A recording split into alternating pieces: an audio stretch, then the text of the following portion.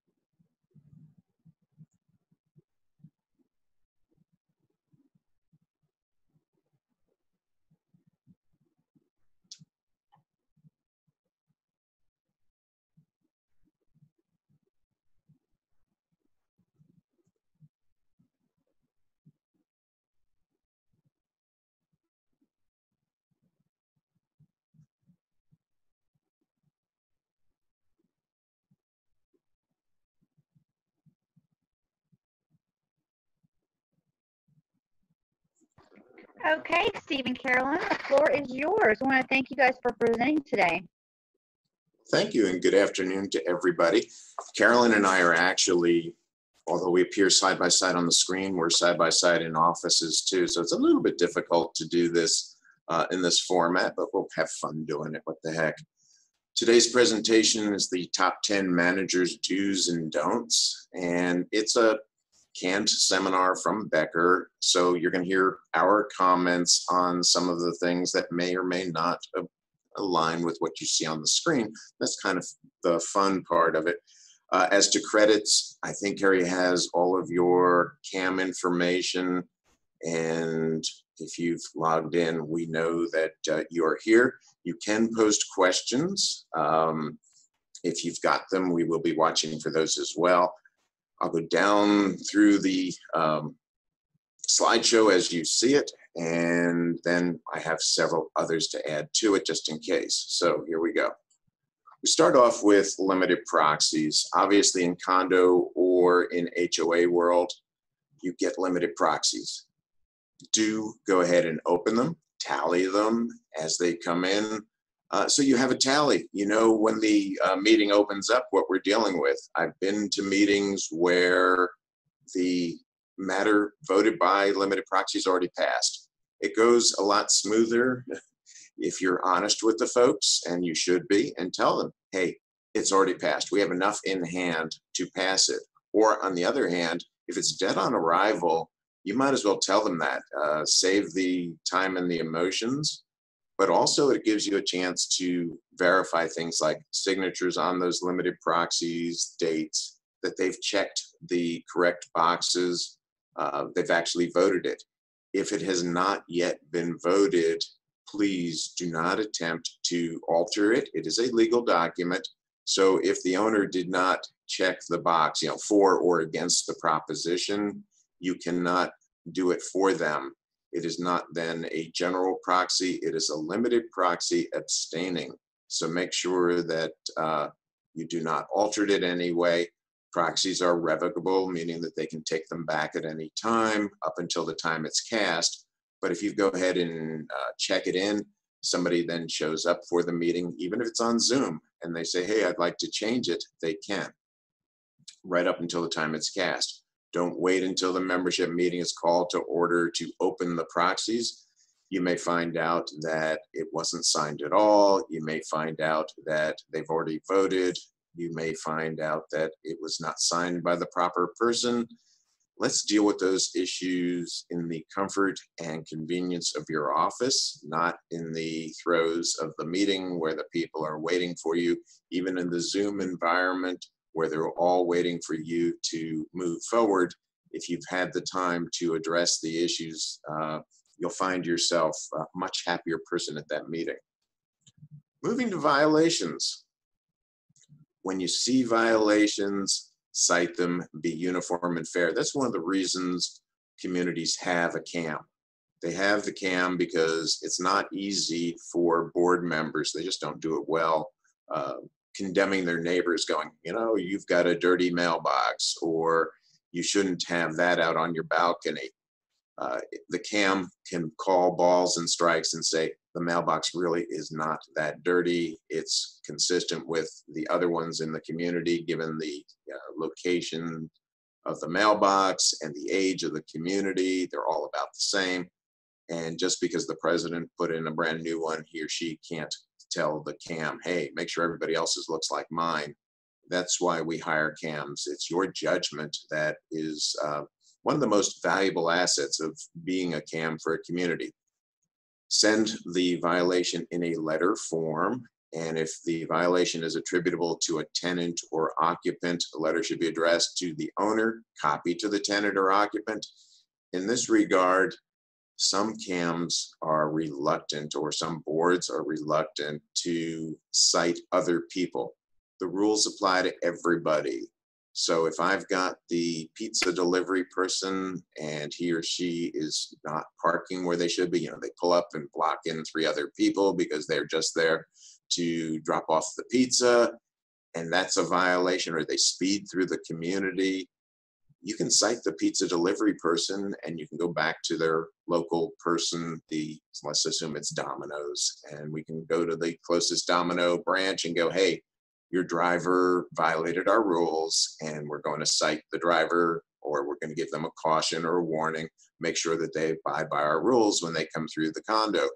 We've actually had local pizza folks turn around and appreciate that kind of stuff and send us free pizzas for the annual meeting. So there's, you know, a silver lining there somewhere, particularly if you're hungry. Don't just talk. Yes. I'm sorry, I didn't mean to interrupt you. You may want to put your PowerPoint up, because right now you're not on screen share. You should see PowerPoint. Thank you for letting me know, because that should be second slide.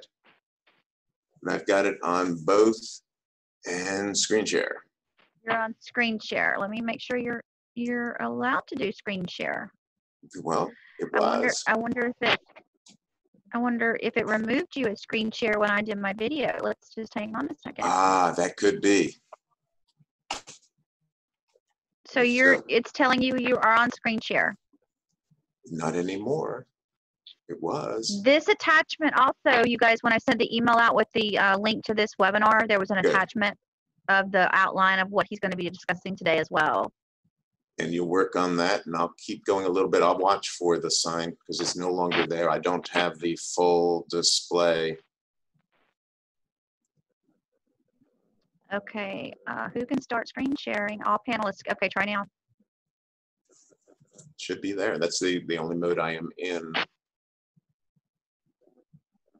Slideshow display settings.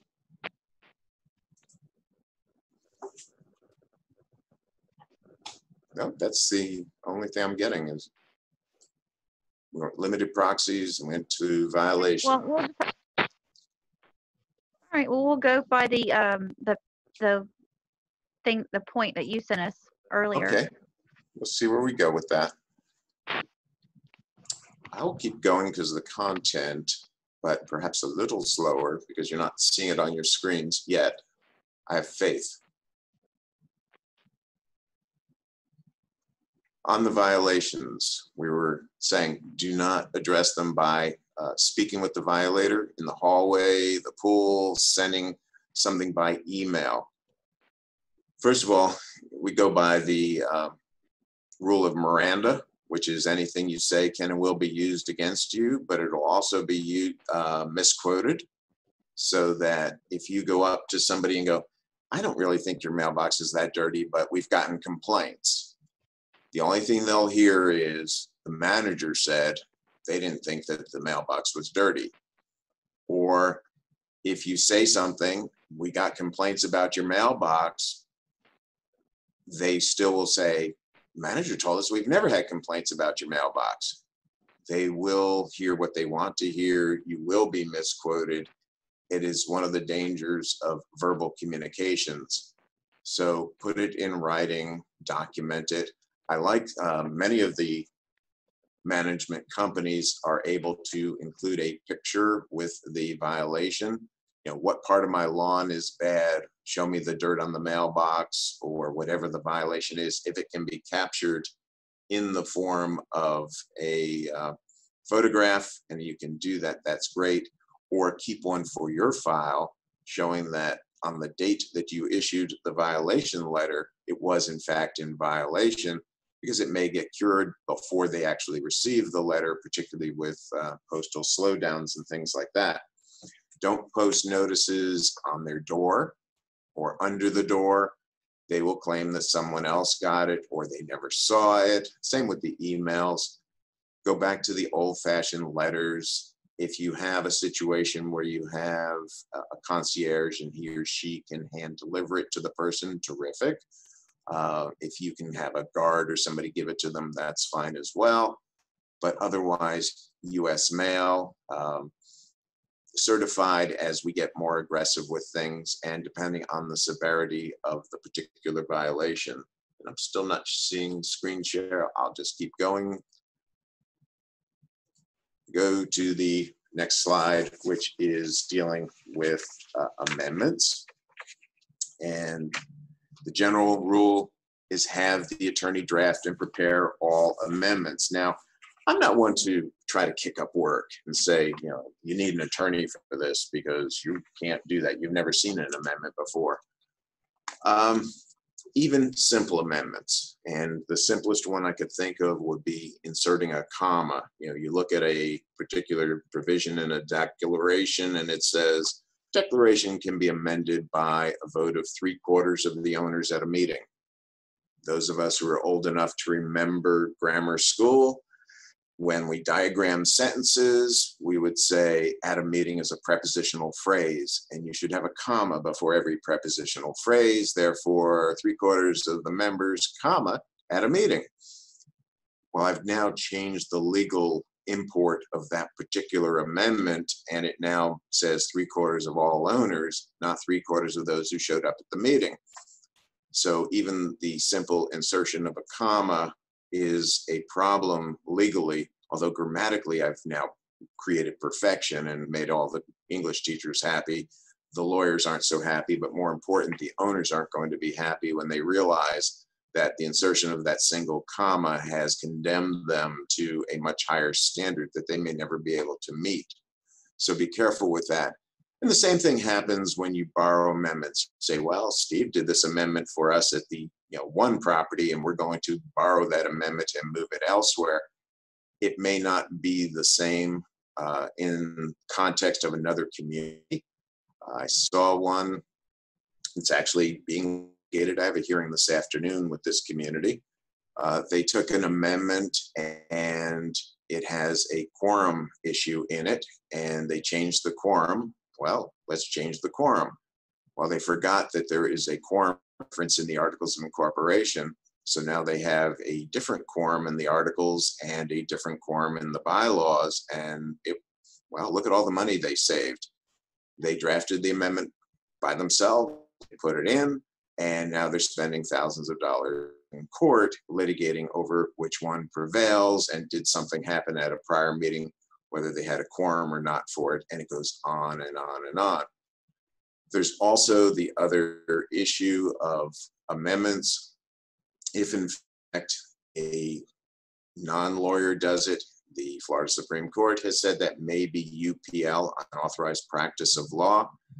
The attorneys, we don't do amendments perfectly. I get that. I've seen some of my own handiwork in the past, go, God, did I really write that 10 years ago? Yes, you did. Things change. We are constantly improving. And so if we have amendments that were drafted even 4 or 5 years ago, we would look at those and perhaps update them. Another one that came across my desk yesterday was a pet amendment done by another law firm, good law firm here in the Tampa Bay area, not a member of BMI. And they had dogs and cats. And it was, you may have either 3 dogs or 3 cats or a combination thereof. Well, what does that mean? Combination of 3 and 3, combinations of dogs and cats. No, by the way, what about fish and birds and things like that? So not well thought out, even poorly drafted, and would be problematic for any kind of an enforcement regime. So we'd have to be very, very careful with the drafting and the experience of the attorney, if he or she has litigated that particular clause or has reviewed something similar, will certainly benefit and have great value for the association. And it helps keep you off the line of fire if things go south on that particular amendment. Okay, reasonable accommodation request is the next one. This is a Fair Housing or Americans with Disabilities Act issue, depending on your community. The most common application for us will be fair housing, but there are instances where the ADA will apply. If you get a request for an accommodation from a handicapped resident or a guest, hand that one over to the attorney for review. The potential consequences are severe. We all know, whether you're in Pinellas or Hillsborough or any other county, they all have a community relations, human relations department that will take the side of the owner, do a full press investigation, and try to find the association in violation. I can't put it any other way. That's their ultimate goal, is to try to find the violation. And when they can do that, you may or may not have insurance to defend you for a discrimination claim, and they will name everyone in sight, and it just gets ugly and expensive. But if it can be handled correctly from the beginning, one, you may end up doing the right thing, and whether it's approving or denying the request, it'll be handled correctly. I rarely see law firms messing up on this, so I'm very comfortable saying send it to your association attorney. He or she will handle it in an emotionally removed way, so that it's not somebody who is perhaps emotionally interested in the particular application or the applicant, and you get legal compliance at a much lower cost than the consequences. We saw for several years owners submitting the buy online forms, from the doctor in who knows where, who's never really met that person. You spend, the lowest I found was $29. You can get a fake ID card and a fake vest, and for a few extra dollars, they'll throw in the fake letter. And many people have given way to that. They see the official registry. There is no such official registry. There is no certification from the federal government. When we start seeing the fake letters, we become suspicious, and we're allowed to engage in constructive dialogue with the owner. If you had asked me back prior to December of 2019, I probably would have said, yeah, you see the fake letters, that's almost presumptive that they are faking the application. December, I had somebody, they had submitted a fake one. In November, early December, another fake one. So they've now spent more than $100. And when we were just saying, 2 strikes, you're going to be out unless you can do something here, they came in with a real letter and said the person actually did have a disability and did qualify for the accommodation. Why they wasted their time and effort on the first 2, I'll never know.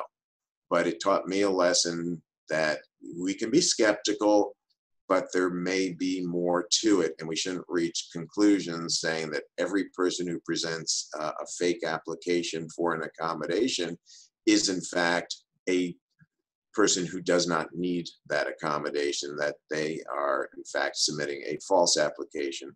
Obviously, Florida law as to emotional support animals changed July 1, and we require more documentation by Florida statute and have criminalized the fake application process, and should be aware of that as well. But again, because it is criminal, you don't want to be accusing somebody of a crime. That becomes what we call slander per se, or libel per se, depending on how you publish it. And it could create very significant liability for you if you accuse somebody of a criminal act and they did not in fact commit that crime. So reasonable accommodation requests, send that over to the attorney. I did moderate a presentation for the American Bar Association at the end of last month. It would be July 2020 for those listening later. We had two attorneys from the Justice Department on our panel, and we asked them about the people who are frequent filers of these kinds of complaints. Somebody who may use, let's say, Google Earth or a drone to oversee your property without ever really setting foot on your property, and say, hey, they don't have ramps, or they don't have the right accommodations for handicapped individuals on their property. The two attorneys from the Justice Department said they were really, really sick of seeing that, and they fully discount those things and send them on their way, which is kind of good to know. And those of us who have properties that are kind of attractive for the frequent filer, that the Justice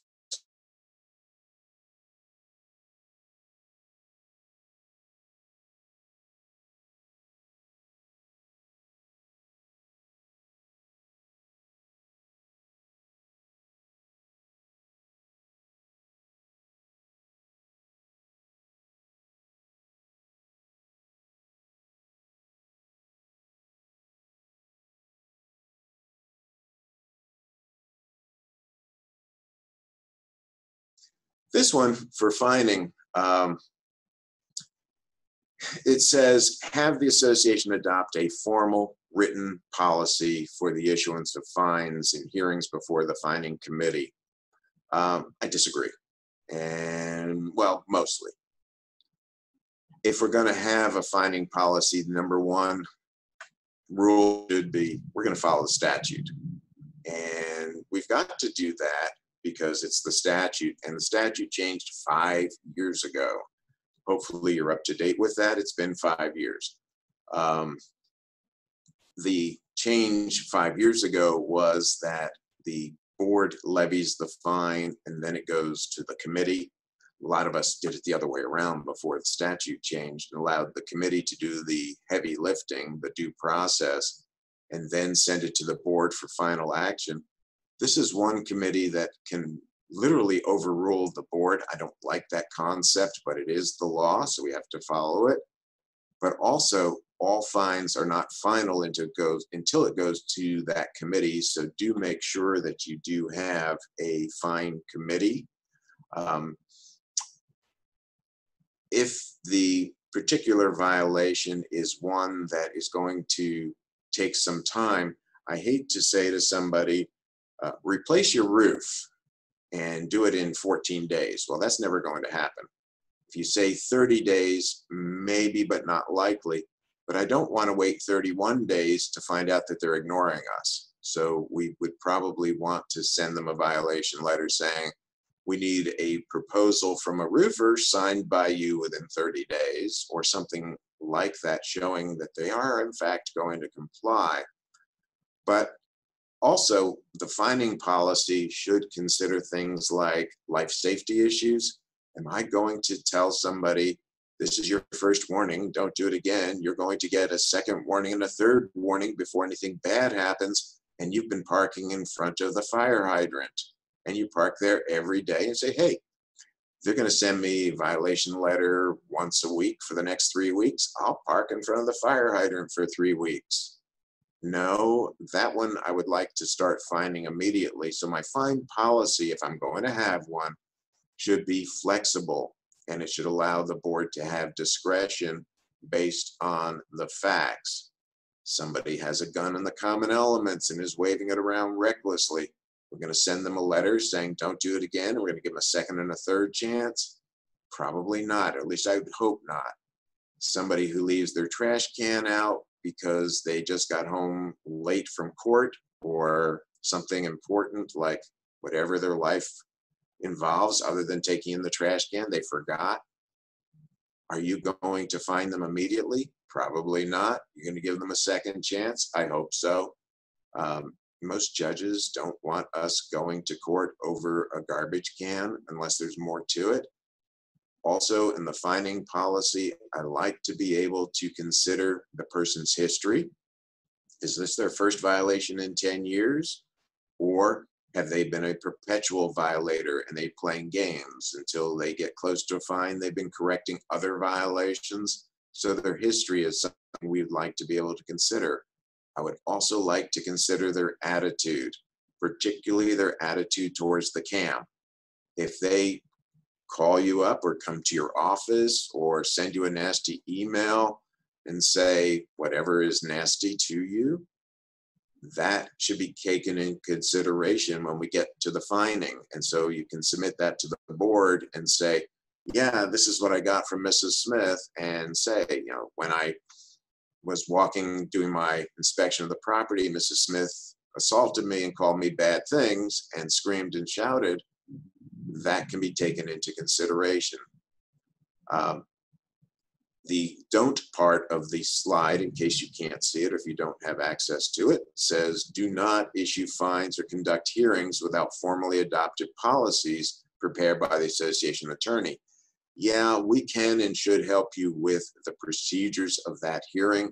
It takes about 5 minutes to tell that committee how to do one. Sometimes we'll do a live one with them to help them through the first one, and they pretty much catch on from there. If you don't have a fine committee, can you do fines? Yes. The board levies the fine, and you can go back to the owner and say, yeah, the board on August 18th levied a fine of $500. Now, before it goes to the committee, we're going to give you an opportunity to comply. Most cases, they'll comply because we can predict where the committee is going to go. They're going to approve the fine, then it's out of the board's hands. So if we're looking for compliance, we offer them the one final opportunity. It's now $500. If we give it to the committee, it's going to be set in stone. It's going to be due in 5 days by statute. But here's your way out. It's called compliance. We could even dangle a little reduction there and go, and if you pay us $100, or we'll suspend it if you comply, because that's really the objective here. Moving to board policies. Board policies, the do have the association establish written policies concerning access to official records. That's one. Response to written inquiries. That's two, and that's by statute. And three, unit owner participation at meetings. That's number three, sorry. So you've got access to official records, response to written inquiries, and unit owner participation at meetings. Have board policies for those three. The absence of those things will subject you to abuse. So if you don't have a policy on access to official records, some owner is probably going to find that it's entertaining for them to send you all kinds of requests. And if you don't have a limitation on the number of documents, the number of people to attend, how the application for access to the official records must occur, you're going to find yourselves abused. The same thing for responses to written inquiries. People will find the smallest possible font and fill the largest possible page and send you written inquiries just because they can. And they're all homebound now, and they've got nothing better to do than to do that kind of thing. The same with unit owner participation in meetings. Can I assign my time to Carolyn and say, I don't feel like speaking? You can have my 3 minutes. And then she aggregates it to the point where she can talk for 30 minutes on nothing, and you really can't stop her. So we want to be careful with that. Do not attempt to enforce restrictions regarding access to official records, response to unit owner written inquiries, unit owner participation at meetings without formal written policies prepared by the attorney, approved by the board. That's the do not part of it. There are lots of arbitration decisions on these issues, and the attorney will help you craft policies that are going to pass muster when somebody submits an arbitration request. It goes to arbitration. The arbitrator is looking at it and they say, well, we created it with the assistance of our attorney, and he or she provided us with arbitration decisions or general policies from arbitrations that supported that particular policy, whether it's participation at the meeting, unit owner responses to the written inquiries, or the access to official records. Candidly, it's the access to the official records that gets cited most often because of the financial penalties. I've got a lady here in Hillsborough County who is demanding that we, the association, provide her certain records. Well, that's not what the statute provides. So she's not going anywhere, but she's sure making a pest of herself because it gives her personal gratification to do that. And in the end, she's going to find out she's wrong. It's just a little bit of time before we get there. Contracts. Have the attorney review contracts for non-business legal terms. When you're looking at a contract, of course, the manager, you can and do negotiate contracts, and you should. You do that for a living, perfectly fine. But when you get to terms like venue, what does that mean? Force majeure, remedies. What remedies do you want for a particular contract? The rollover provisions, compliance with 718-3025. That's my favorite, by the way. It is a statute in the Condominium Act that tells you what terms are needed for an enforceable contract. In the indemnification clause, I saw one yesterday. It was an elevator contract. The elevator expert did a great job getting all the technical terms, not so hot on the legal terms. The indemnification provision forgot to indemnify the manager. That's kind of important to most of us today, that the manager be indemnified in case there is a claim over the elevator. Somebody gets entrapped or delayed in their use of the elevator or injured. I want the elevator company indemnifying people, particularly the manager. Happy to do that. But these other provisions, the venue, force majeure, the remedies, those are things that we as the attorneys look for, among other things.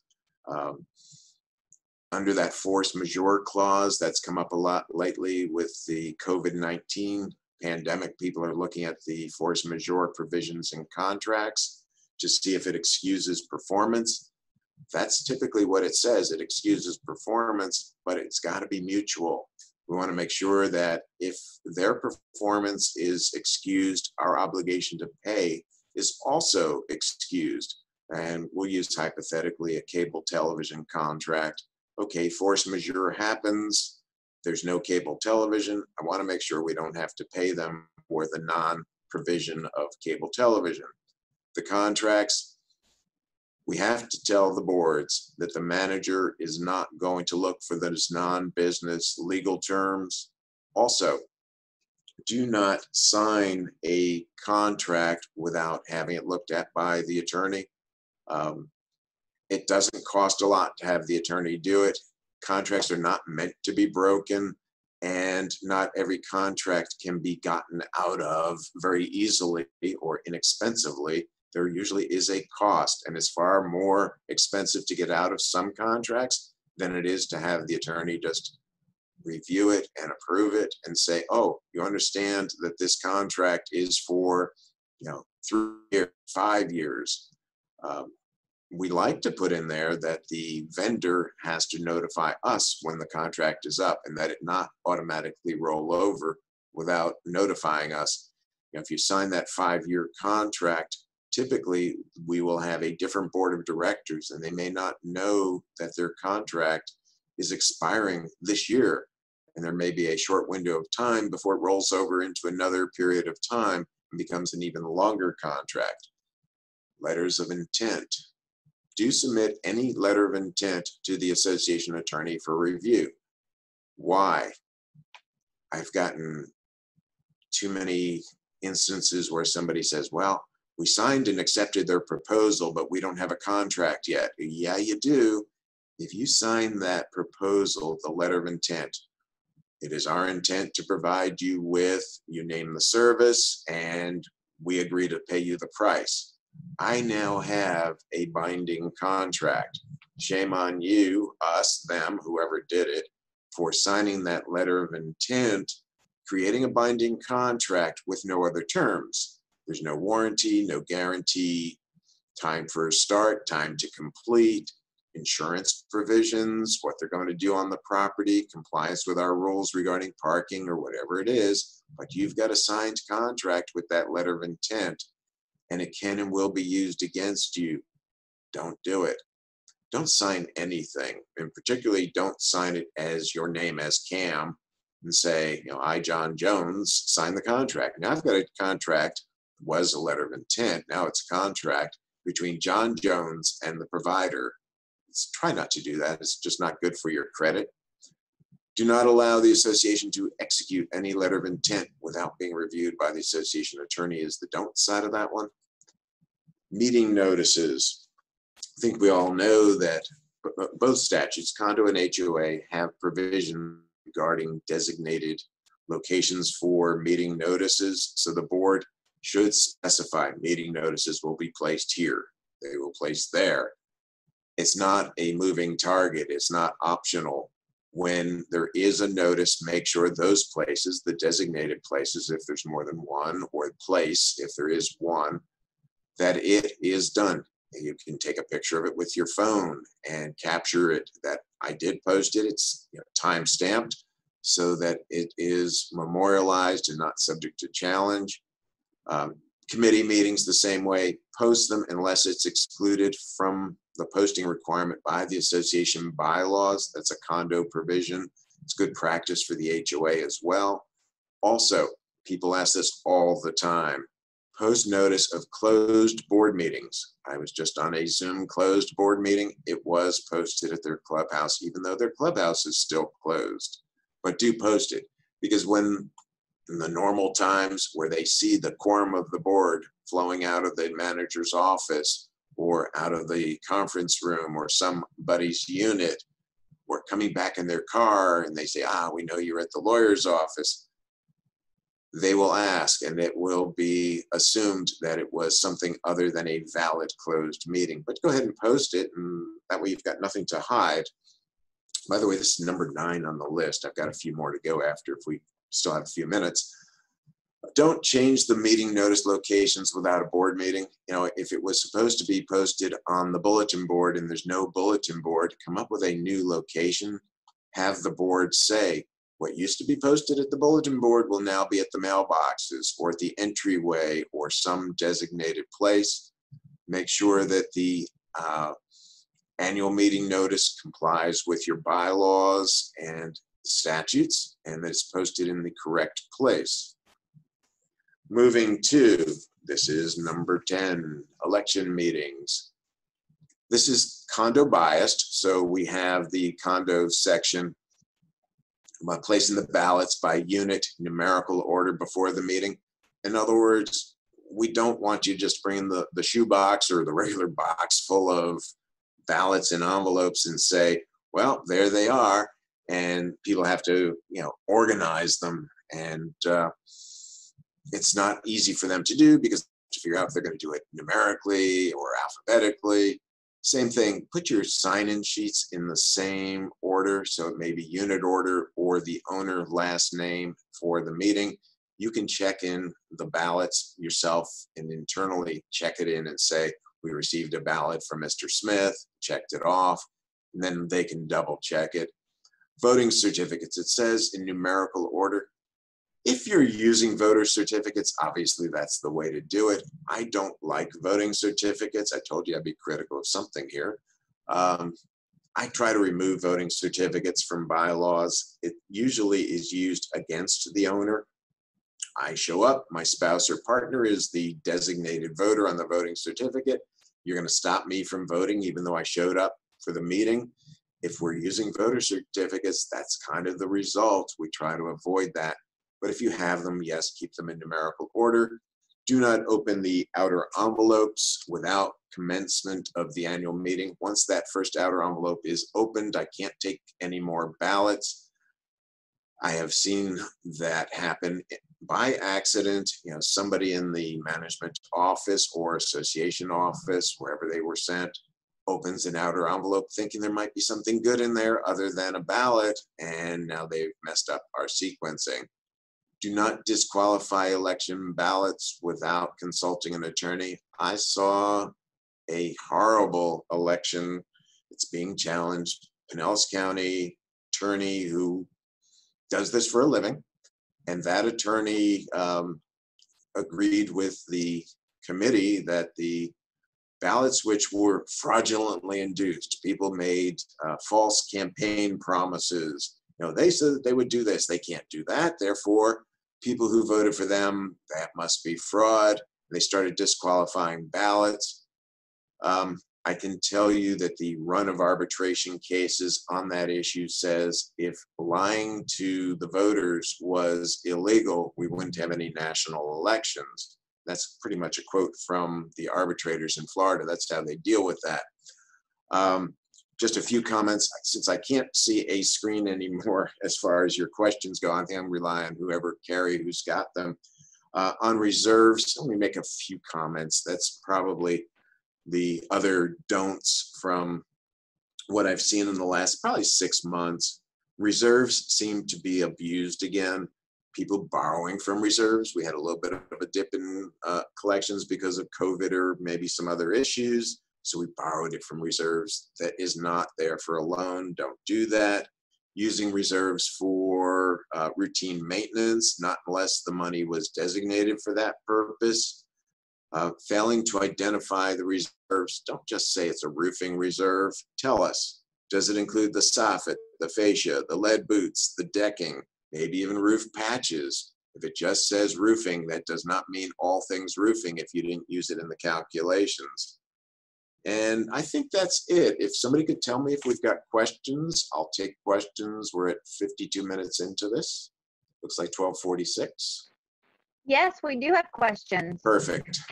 Okay. The determination of a fine. If the fine is on a payday basis of noncompliance, is the payday of noncompliance beyond a specified date following the board committee fining vote, or is it based on the time and days of noncompliance prior to the board vote or committee hearing? Great question. Fines are looking to the past. So when the board levies the fine, again, we're on August 18th. If the fine is levied on August 18th, I need to cite the dates for which I'm fining that particular individual. Historically, I can't say, your roof is dirty today, August 18th, we have pictures of it, and we may even have a, whatever, we know the violation is occurring today. I can't say, if you don't fix it, you're going to be fined in the future, because we're going to get into an issue of notice and date of compliance and proof and satisfactory compliance. They say, well, I had the power washer come in. Well, they didn't do a great job. Is it clean? Well, the power washer said it was. We're going to fine for past behavior. We can reward them for compliance later on. When it goes to that committee, they're ratifying or rejecting the action of the board. They have really no real discretion. Since we're kind of a small group today, I can tell you, I can change that. I'm here to help. When the committee meets, if the committee wants to reduce the fine, somebody has $1,000 fine, dirty roof. That's 10 straight days. They've identified it. That was July 20th to the 30th. We have pictures every day. The roof was dirty. And the committee says, that's pretty harsh. You know, let's go ahead and reduce the fine. How do they do that? We approve 5 days and reject 5 days. We've just cut that fine in half, and there's nothing the board can do about it. That's just a little trick. But the statute says it is then due within 5 days after that meeting. So that fine becomes due very quickly once it's approved by the committee. Any other questions? Okay, this is kind of going towards that. If the declaration has fine guidelines that are dated in the 90s, can we bypass them and process fines according to the statutes, or are we bound by the decks since they do have fine guidelines? The answer is both. For the process and procedure, you've got to at least comply with the statute process, so board and committee. But if you have other things in your bylaws, such as the antiquated fines, say they were $50 back then, you've got a cap on your fines of $50. You're stuck with it. And that's a really good question because that's a substantive issue and your bylaws will control over the statute. You do not have the right to fine that $100 a day maximum in the statute if your bylaws say $50. Great question. Okay, and then to the owner comments at board meetings, can this be limited to speaking only to agenda items? Absolutely, yes. And if you're on the condo side, it's a much clearer provision. That was the intent of the comparable provision in the HOA Act, that when an owner has a right to speak, it is as to agenda items. But yes, you should then state it, particularly for your HOA side. And for the condo side, it's clearer in the statute. You can put it in there. But also this becomes an issue as to when the owners will comment. Some people put it up front and they're sometimes commenting on the obvious. In other words, before we start the board business, we'll hear from the owners. Some people put it at the end. Well, after we've now voted to fire the attorney, now we're going to hear from the owners who really like the attorney and maybe have some good points about him or her. So I like to put them where the chair finds them most valuable. If they're going to be helpful to the board, then before the board discusses the issue. If the board really has this issue well in hand, let the board make their comments and then go to the floor and go, anybody now want to speak now that you've heard what the board has to say, and allow the members to perhaps disagree with the board, but before they vote. Anything else? One manager commented, with our association, the board rules for meetings does not allow members to share their time. Are you saying that they cannot limit this, or are you saying that they should limit this? I don't like them sharing time because it can get out of hand. Perhaps you can put it in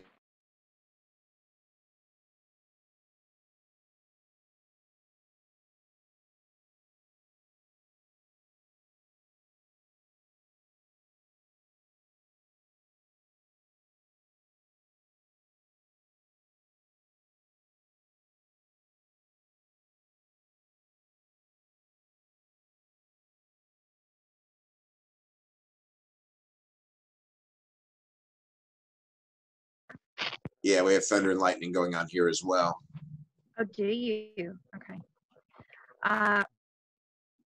Okay, there was one more question about, she wanted you to talk a little bit about virtual meetings, and she did also ask about elections. I will say, we are going to have, actually, Steve is going to present a whole course on elections on September the 11th. Right. And that is set up on our website, so you can go ahead and register for that if you'd like. But Steve, would you like to touch on the whole virtual meeting thing? Yeah. Since we love it so much. Yeah, it's obviously become the go-to method of conducting association business. Within the firm, within Becker, we yesterday had a running dialogue with the attorneys from around the state, because one of our older attorneys, very much set in his ways, very brilliant guy, was dead set against them actually constituting meetings and saying you had to have a location for the meeting. And he cited the provision in the Condominium Act where the ballots are to be brought to the location of the meeting. I, on the other hand, am really an advocate of these Zoom meetings and indicated I can tell them where to bring those ballots. It can be to one location, and typically it's going to be the manager's office, whether it's on site or off. And that's where we're going to count the ballots. I did one, gosh, seems like 2 months ago, and we counted every ballot out loud at the manager's office. And I liked the idea of checking in the ballots. I have a ballot here from Steve Messer, and everybody knows he never votes at the elections. Somebody could say, excuse me, did anybody verify that? Because we know Steve never votes in the elections. Would you put that one aside? Somebody can call Steve and say, did you vote? No. Okay, that might be a forgery. So calling it out, and again, if people are watching and they go, here I am, I'm watching, Steve's watching, and I hear, I didn't vote, that's a fraud, it's really helpful. And the same with the count, and they can look over our shoulder electronically as we look at it, and they're calling it out, one for Smith, one for Jones, and so forth. And so they can see the actual count as it takes place. You can record it. There are ways to vote, and whether you do the raise, the show your hand, or people can do it in the chat side, or you can have proxies. Meetings tend to go quite well. You have to pretty much mute everyone else, which is really a benefit of doing it, so that nobody's going to interrupt the chair or speak out of turn.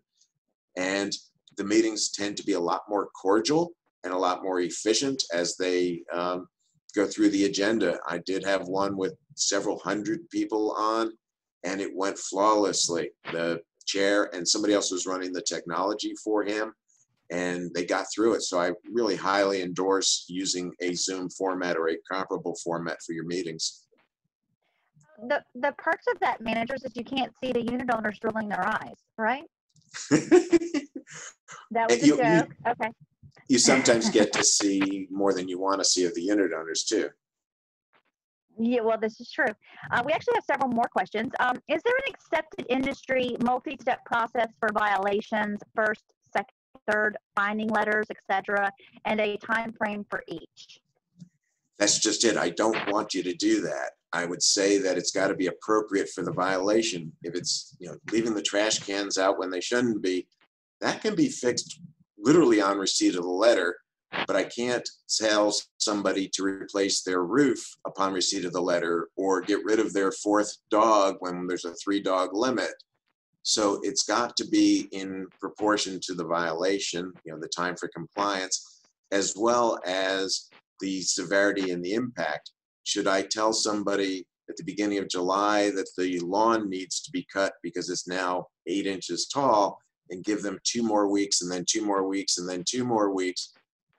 What's it going to look like by August if I keep sending them letter after letter after letter? It just gets out of hand. So we want to look at the impact for life safety, property values, and the ability to remedy that particular violation.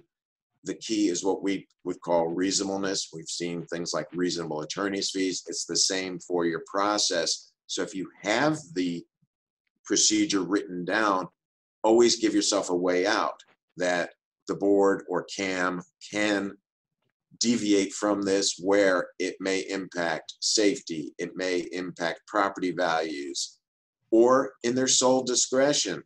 And let them go ahead and challenge you for an abuse of discretion, saying, yeah, you should have done 3 more letters to tell somebody not to carry their gun around the common elements. Sorry, it doesn't work that way. We want to make sure that they get notice and an opportunity to cure, but at the same time, not subject the rest of the owners to something that will impact property values or life safety. If it's something cosmetic, the dirty driveway, sure, give them a second letter and a third letter, because we really don't want somebody to end up in court or a mediation and all those things over a dirty driveway. We want it fixed. Okay, so this might be, you've probably already kind of touched on this a little bit, but I'm going to read the whole question anyway. On the flip side of the violation step process, is there a minimum step process with timeframes before fining? fining initially must be voted on at a called board meeting, correct? Then it goes to the fining committee hearing for disposition. Yes. The answer to that question is yes. The idea of the fine, again, if it's something that is really, really serious, I drove down the street through a subdivision, happened to be in East Lake Woodlands, and somebody was parked in the middle of the street. You could not have parked more dead center in the middle of the street if you tried.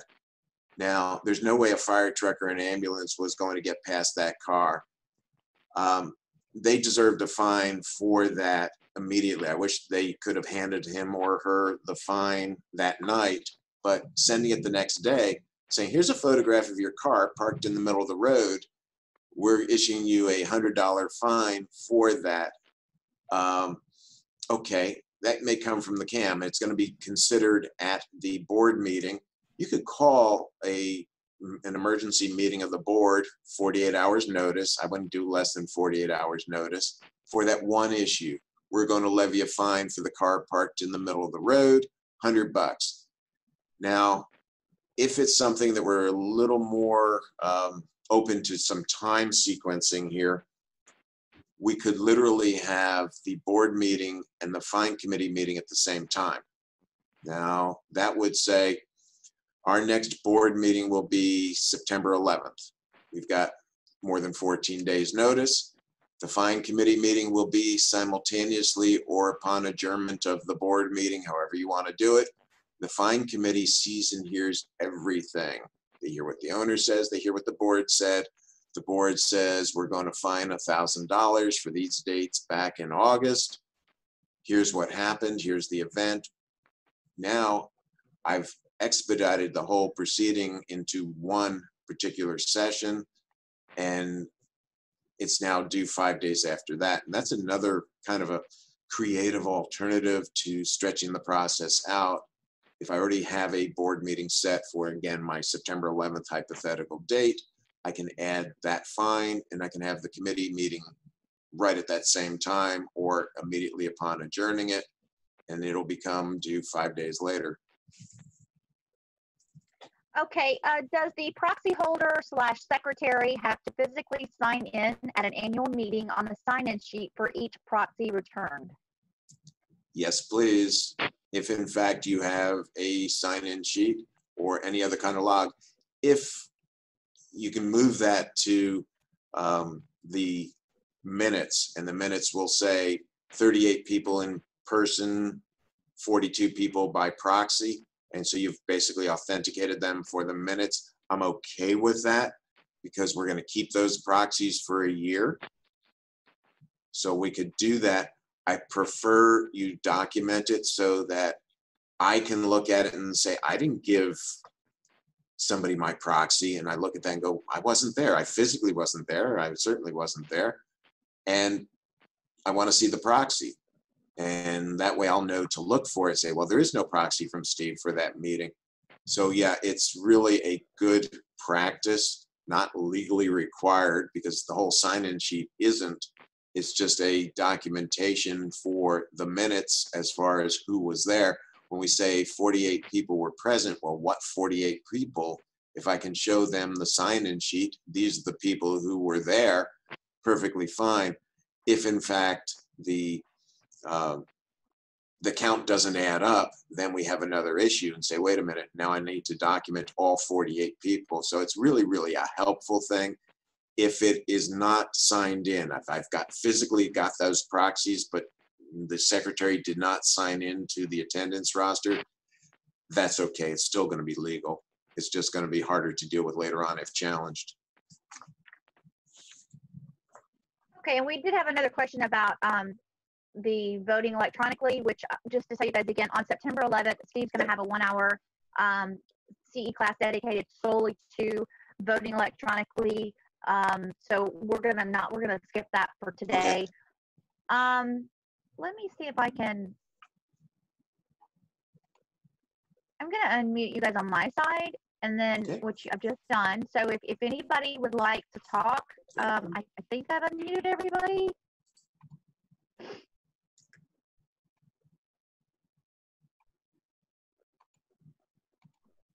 if anybody has any more questions that maybe would be easier to ask rather speak than up. type out. Don't be shy, guys. Oh shoot, I just unmuted her.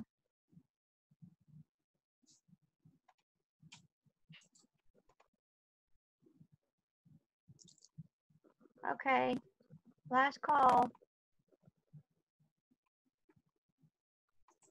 I think that was the last of the questions on the Q&A section. So, did you have anything you wanted to end with, Steve? I do not. Carolyn, do you have anything? I know that because you were separated on that, if you had anything to add. You can take off mute. I guess not. I think she's trying to get her. There I am. Okay. There you are. Sorry about that. No, I didn't have anything to add. I appreciate you letting me sit in on the presentation, and I think all the questions were very valid questions, and I look forward to the presentations and where you can dig a little deeper in some of those issues. Yep. Are you guys going to send us a copy of your PowerPoint that I can email out to all the attendees? Are you okay with that? Do that right away. All righty then. Well, we want to thank everybody for coming. I do not log off yet. I'm sending you the poll right now. I'm launching it. This is a course evaluation poll that the state of Florida does ask for us all to give out at each course. So we ask that you take a minute before you log out to please complete that. And while we're in the process of doing that, let's see if we have one more. Rhonda Blankman says, nice to see your smiling face, Steve. Hi, Rhonda. Thank you. Judy Hoover says, thank you, well done. Thanks. And I think we got one other thank you from Gail. So you guys are very welcome. And yes, thank you. Great PowerPoint today. Great lecture. And I'm going to end this out with our little commercial that I created. And if you guys have any questions, you can always email me at BMI tampabmi@gmail.com. Again, that's tampabmi@gmail.com. I'm the one that sent you the link to the course. Excellent. So, where's my video? Where's my video? You guys have a great week. As we all adapt to a COVID-19 world, BMI Tampa would like to thank our chapter sponsors for their ongoing support of manager education.